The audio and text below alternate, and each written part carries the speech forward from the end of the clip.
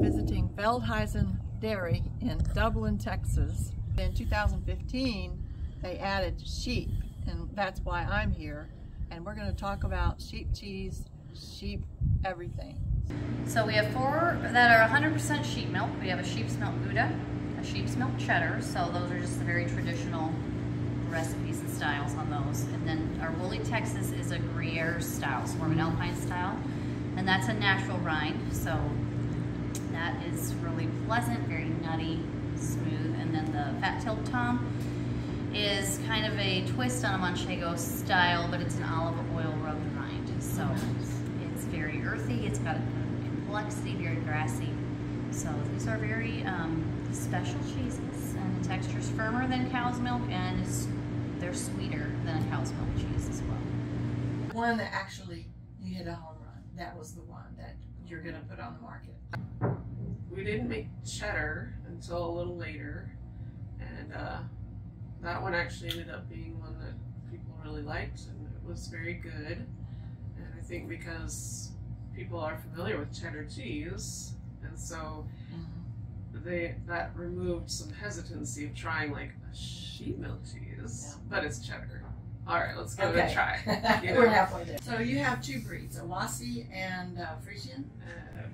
Most of our sheep are now Lacone. We did start with East Frisians and Awassies, but most of the East Frisian has been bred out.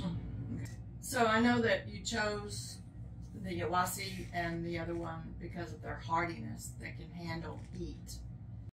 Yeah, they do well in the heat, and really they're quite a versatile breed. The Awassies are from the Middle East, from the desert, where of course there's extremes. It gets cold during the night, very hot during the day.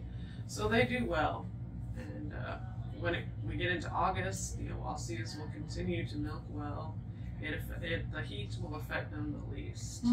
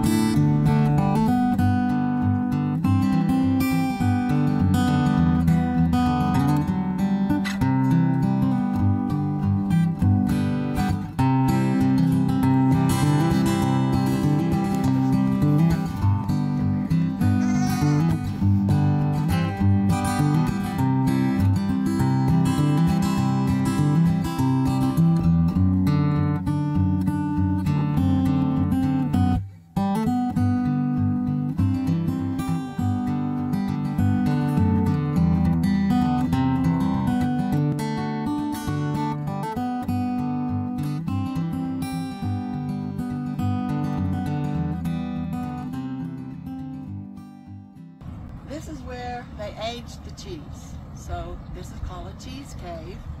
I've been in there before. I don't think I'm going to go in today, but this is where the magic happens.